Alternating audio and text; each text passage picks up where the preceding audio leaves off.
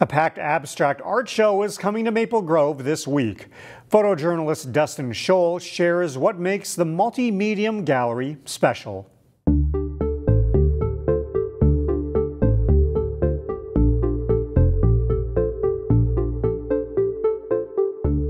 This is another one of our new shows, the Abstract Show. It's huge. There's 62 pieces. I couldn't fit anything more in the gallery if I tried.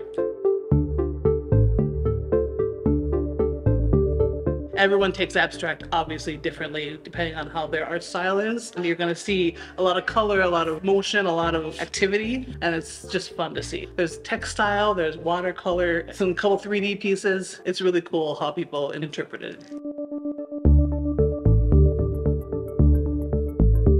One of my favorite artists and pieces is this one here. Just the bits of gold just really pop out at you. You can look into it, it's so deep.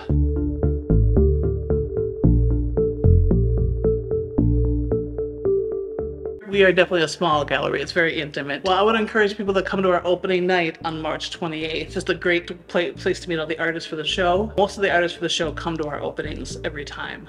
And it's great to just kind of mingle with them and hear from them firsthand what it's all about. Find more local news stories at ccxmedia.org and follow us on social media.